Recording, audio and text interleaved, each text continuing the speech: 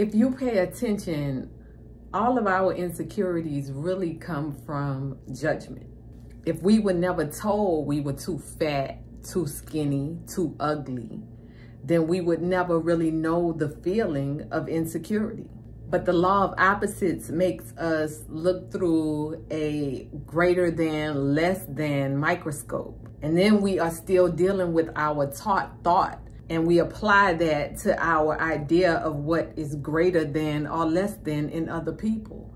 During this process, compassion has been taken out of most judgments, and we start severing our ties to each other. I honestly believe that we are all here to be a mirror for each other. But most of us have been psychologically damaged because we have been traumatized by people that are supposed to love us.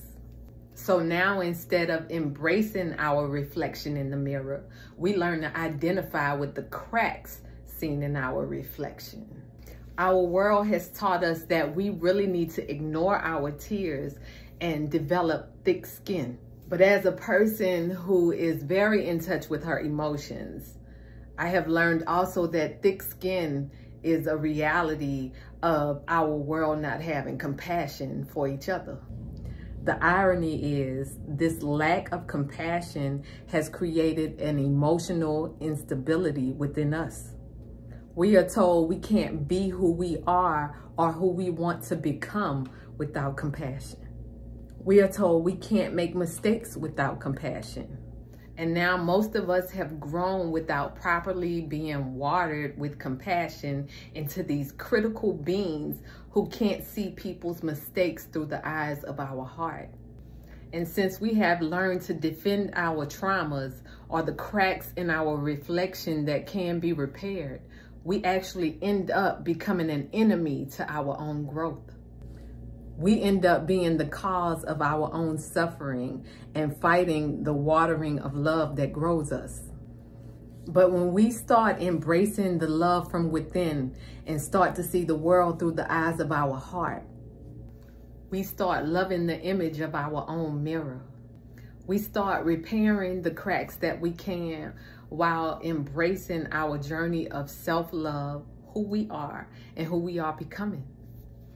I must say, my biggest lesson out of all of this and this journey of self-love and discovery in our world is acknowledging, loving myself finally, but also acknowledging the lack of love in our world and my place in restoring it.